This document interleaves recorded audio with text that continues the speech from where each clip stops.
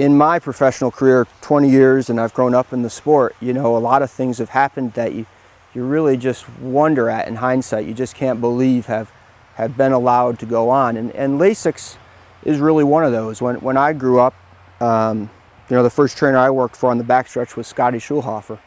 And Scotty was a Hall of Fame trainer and a great trainer. And in those days, you know, initially for Scotty, there was no Lasix in New York. And then eventually there was Lasix, but you had to be scoped and you had to be a bleeder to get Lasix. Well, everybody figured out that horses ran better on Lasix, and not just bleeders, all horses. And so the next thing you know, everybody was cheating to pass the scope exam and get a Lasix card. Well, today, on the Saratoga card, there are 4 horses who are not running on Lasix. And as a breeder and an owner of horses, I can tell you that the majority of those horses don't need Lasix, but they're going to get it because they've got a Lasix card. So I'm in favor of going back to the old way with a video scope, where you're actually proving that a horse is a bleeder in the state test barn with a state veterinarian, a repository of those scopes, and Lasix for the horses that need it, and possibly a weight handicap so that it's a fair, competitive playing field for all horses and all trainers and owners. I was very glad that the Racing Commission in Kentucky took the position it did, and I looked at it a little bit differently from some of my friends in the business who were very well meant in their opposition and their fear of being an island.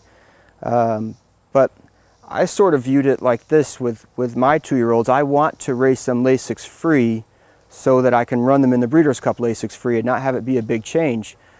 I think what Kentucky could end up being is the place to go prep your horse for the Breeders' Cup.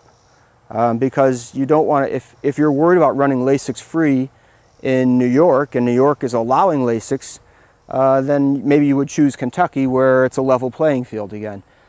So those ideas that the Breeders' Cup raised the bar for everyone by saying we're going to be Lasix free for 2-year-olds this year, and now horsemen have to figure out how they're going to get their horses there to perform at an optimal level and win the big race. And I think that it's a really great idea that they're moving into the, you know, next year 3-year-olds, next year 4-year-olds. You know, people that race in the Breeders' Cup are going to have to figure this out. It's one of my biggest concerns that, you know, we tend to think we operate in a bubble here in North America, where a lot of our actions we feel like don't really matter. The thoroughbred industry is a global marketplace. I mean, you can't help but go to a sale and see people from all over the world coming to buy our horses. But our global competitors are more than happy to point out that our horses race on Lasix on the day they race.